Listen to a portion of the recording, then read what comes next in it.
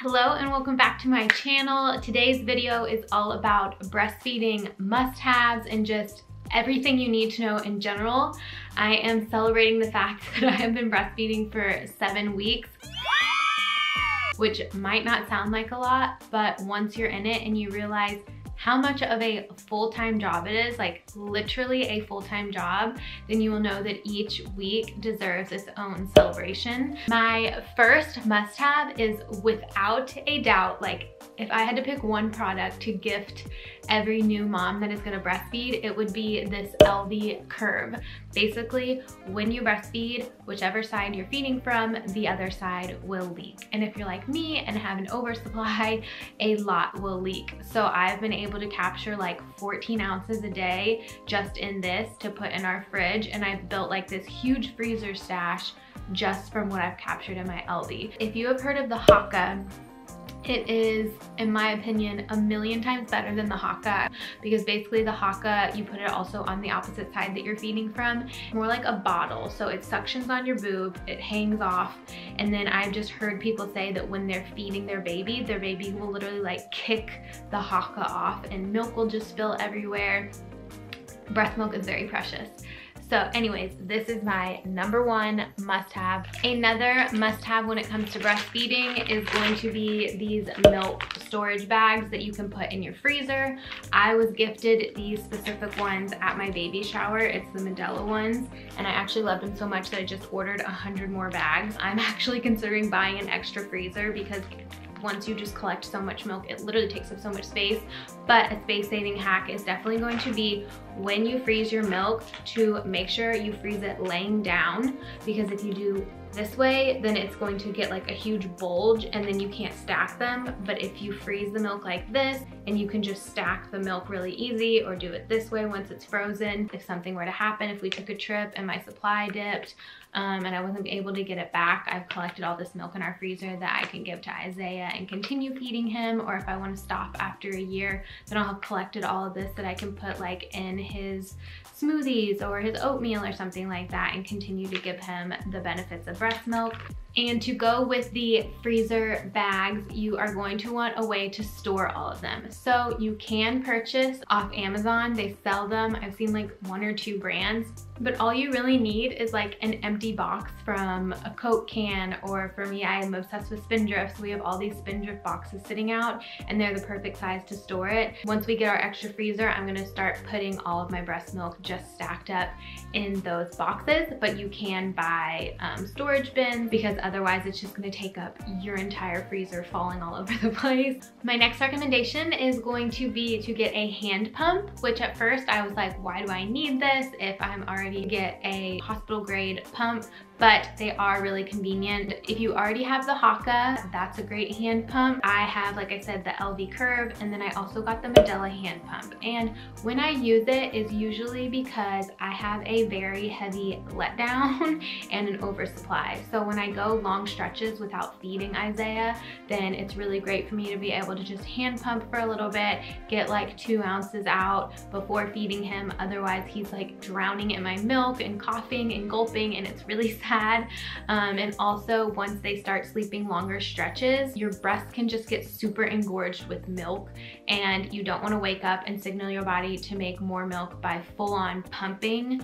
But you can just use this hand pump to kind of take off the edge. Another breastfeeding essential, nursing bras and nursing tanks. I have these 2, and then I also have, this is a different brand. It's really comfy, it's a great support. I feel like it's almost more like a sports bra, so it's kind of nice to wear if I'm like out and about, as opposed to this. But why I love these so much is because not only are they a nursing bra, I'm currently wearing one, so you can pull it down like this, but it is also a pumping bra. You can see that you just put the pump in there and you can wear it. So I just like the fact that it doubles. It's super convenient. I am not gonna lie, I'm really excited for the day that I don't have to wear nursing bras anymore, which is clearly really far in the future since it's only week 7. To go along with nursing bras, you're also gonna probably want some nursing tanks. Sometimes I'll just wear this around the house, or if I'm running errands or outside, having bras and tanks as options is really important. And to go with your nursing bra, nursing pads.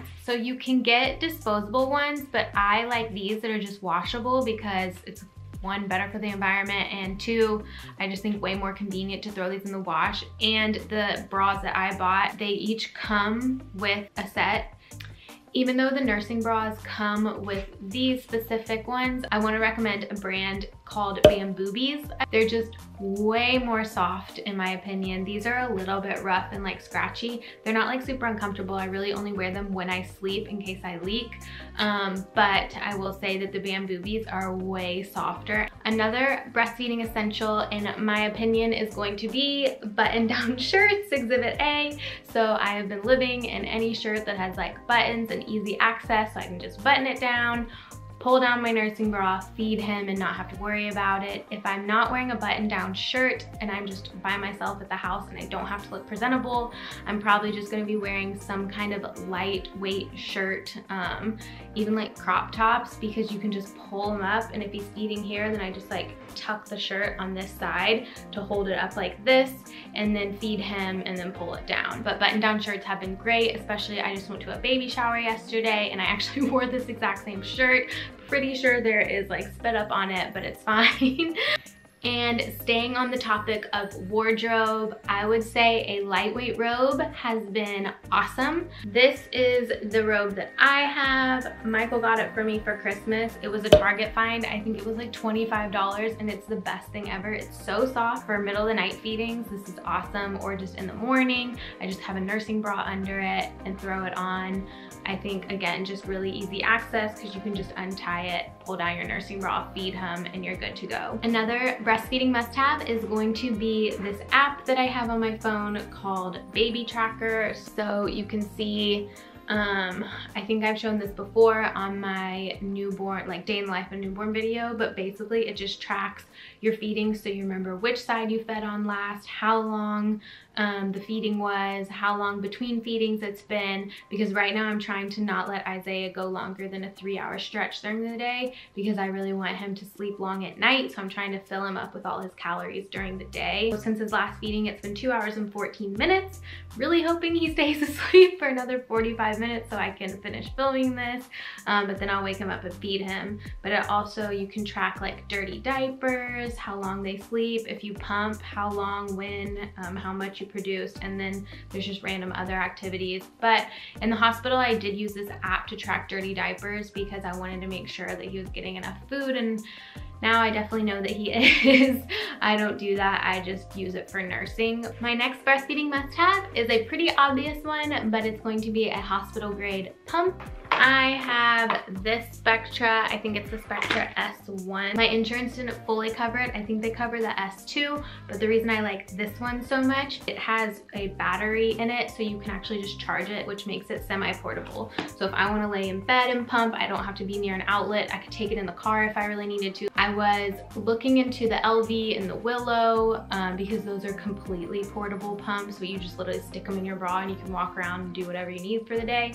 But I really don't pump very often, so I would just kind of think about how often you plan on pumping when making the decision of which one to get. But for me, this has been great. Again, love that it's portable still, even though it's a lot clunkier than the LV or the Willow. It's exactly what I needed, and I really only pump once a day anyways. My next must-have is going to be a giant water bottle. So if you've been following me for a while, you know I got this huge gallon-sized water bottle for my hospital bag, which I ended up not taking because I didn't need it. The nurses frequently come in and ask you if you need anything, and just kept bringing us water and ice, and they actually called me Ice Mama at the hospital because I just kept asking for ice. You will never be thirstier in your life than you are when you're breastfeeding. So now is the time to buy a gallon-sized water bottle, or just make sure you have multiple water bottles or one that you keep beside you while you're nursing. You gotta make sure you're prepared with water because you are going to be super thirsty all the time. To go along with how thirsty you will be while breastfeeding, you will also be so freaking hungry. Oh my gosh, I have never eaten more in my life than I have while breastfeeding. It is insane. While I was pregnant, I didn't really have that ravenous just like non-stop hunger like you see in the movies. But breastfeeding is a whole new ball game. I feel like I'm eating and eating and eating and I'm just never full. It's wild. So I would definitely say picking up your favorite snacks or prepping like energy balls. I have a bunch of recipes on my website for energy balls, snack mix, this protein puppy chow that I'm obsessed with. And a new snack that I'm obsessed with is putting ranch seasoning in cottage cheese and dipping pretzels in it. I'm sorry if that sounds weird, but it's like the best thing ever. It just tastes like a healthy like ranch dip. So just have your giant water bottle and your snacks and just park it there with your baby, because man, like the first couple weeks are insane with breastfeeding because they are cluster feeding so much, which basically means like every 30 to 45 minutes, they just want to eat. You feed, you burp, you change their diaper, and then they want to eat again. So it literally is a full-time job. Snacks are very, very important. One of my favorite breastfeeding products is going to be this Boppy 4 & More. This works as a car seat cover. You can take it with you when you're at the grocery store. You can put it in their high chair, but it also goes over your head and your body to cover you for breastfeeding. The way that I use it the most is as a car seat cover. So I just leave it on our car seat and it blocks the sun out of Isaiah's eyes when we're driving. And then if we go for walks, I keep it on there as well and cover him up where I can still peek on him, and there's still gaps in the side of the car seat so fresh air is coming in and out. So although I don't use it as much for breastfeeding as I do as just a car seat cover, it's really awesome the fact that I can just simply take it off of his car seat or in the stroller and place it over me to breastfeed him when we're out. And my final breastfeeding must-have is going to be nipple cream. I was very blessed because Isaiah had a really good latch from day one. As soon as he was born, he latched onto me and started eating. Everyone was really impressed with him at the hospital. But regardless how great a latch your baby has, I feel like everyone goes through a phase where their nipples are just getting acclimated to this new lifestyle. I don't really know what to call it, but basically your nipples are going to crack and bleed and it's very painful, and that happened to me really only for a week. Like I said, I was really lucky with Isaiah, but even for that week, this stuff was a game changer. This was the stuff that the hospital provided, so that is why I'm recommending this specific one. It's from Medela, and it was just like so heavy duty, like a gel almost. And the week we came home from the hospital, I used it I think for 2 days, and then everything was healed and I never needed to use it again. You don't have to take it off before they start feeding. So I don't know if all of the creams are like that. Like I said, I don't have a lot of experience with testing out different ones, but this one was so great that I don't know why I wouldn't recommend it. And there you have it. Those are all of my breastfeeding must-haves. I hope you found it helpful. If you are breastfeeding, then shout out to you, because it is honestly the craziest thing and probably the hardest thing. If you like this video, or if you know somebody that could find this video helpful, please send it to them and give it a thumbs up, hit subscribe so you never miss another video. And until next time, I will see you next time.